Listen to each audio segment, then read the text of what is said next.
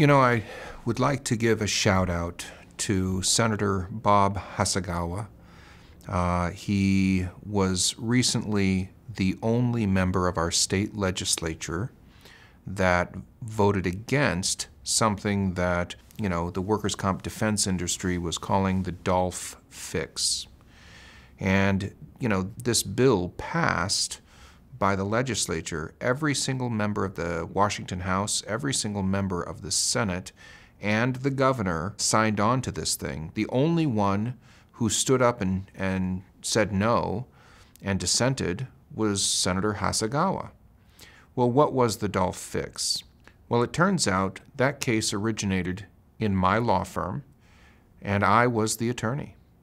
And Mr. Dolph was a severely injured worker who worked for the Renton School District. And what happened is his injury was terrible. It involved various different types of injury, but also head injury. And Mr. Dolph was out trying to get medical attention. And one day he's told by his medical providers that he can no longer get medical attention, and he doesn't know why. And so he says, "Hey, what's going on with that?" And they say, "You better call your claims manager." Well, the Renton School District has a third-party administrator, and their third-party administrator had a 30-year claims manager that interacted with Mr. Dolph. And Mr. Dolph called up and said, "I need to get access to care."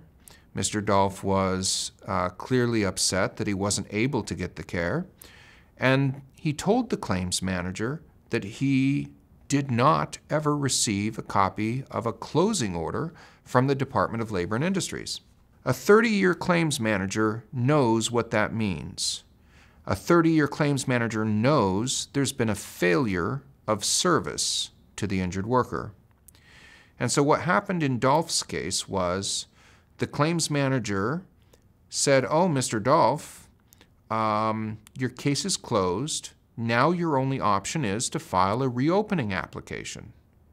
Mr. Dolph, not having an attorney, thought he had to do what the claims manager said. Only a reopening application was not his proper legal remedy. Instead, his proper legal remedy was to file a protest to the closing order. It had never been communicated. Therefore, the statute of limitations on protest had never begun to run. He was entirely allowed under law to file a protest, and a 30-year claims manager certainly knew it. But she deceived Mr. Dolph. And then she sent a copy of his claim file and a copy of the closing order to Mr. Dolph. Mr. Dolph came to me, and I recognized the same law that the claims manager was required to also recognize, that Mr. Dolph's case had never actually closed because he'd never been served his closing order. And so the Renton School District, with their TPA in the Dolph case, they took the position that his case had closed, and that because they'd sent him the closing order, they had sent him a copy, and it was okay, he should have protested within the time period that they sent it to him. But what happens? Well, there's a document dump. Here's your claim file. Go through it. And by the way, I'm specifically telling you as a 30-year claims manager, I'm telling you that you have no right to actually appeal the order that I'm sending you. And so naturally he didn't. When he came to me, we took that issue up. We took it to the Board of Industrial Insurance Appeals. Initially, the board ruled in favor of the school district, but on a petition for review, the full board came back and said no, the claim had never properly closed because the closing order had never been properly communicated. The Renton School District went and appealed that to Superior Court. Washington Law Center went to Superior Court and successfully defended the position of the board, that in fact Mr. Dolph's case had never closed. Not satisfied, the Renton School District appealed to the Court of Appeals. Washington Law Center once again went up and defended Mr. Dolph's rights. The Court of Appeals read RCW 5152.060 and said, there's only one copy of a closing order, It's the closing order that's issued by the Department of Labor and Industries. When an injured worker gets a closing order sent specifically from the department with specific notifications that it has to be appealed within a given time frame, this is sufficient to put the injured worker on notice, whereas, for example, throwing the documents together in a document dump and sending it to the injured worker with a deceiving communication that the only right the injured worker has is to go out and file a reopening application. The court said no, Dolph was never served, therefore his case remained open. We won that case, and the Renton School District, angry as it was, decided to get a legislative veto, which is to run back to the legislature and say what an injustice had happened to the school district in Mr. Dolph's case.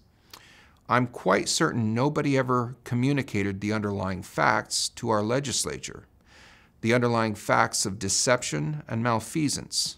And so the legislature did what the Renton School District asked it to do.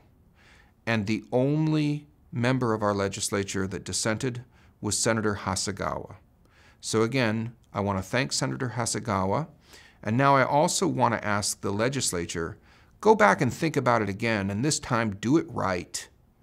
And next time you're thinking about a legislative veto of something that has gone through judges at the Board of Industrial Insurance Appeals, the Superior Court, and then our Court of Appeals, before you as a legislature think to reverse all of that good and proper legal process, why don't you call a hearing and maybe have the injured worker's attorney testify as to the underlying facts? Why don't you open up the record and do a diligent job before just agreeing to rubber stamp a request by the Renton School District? We need to reverse the quote-unquote Dolph fix, because now the legislature has changed that same RCW 51-52060 so that third-party administrators can serve their own orders if they find another injured worker like Mr. Dolph. That is a recipe for disaster. We have to avoid it. We have to rescind the Dolph fix.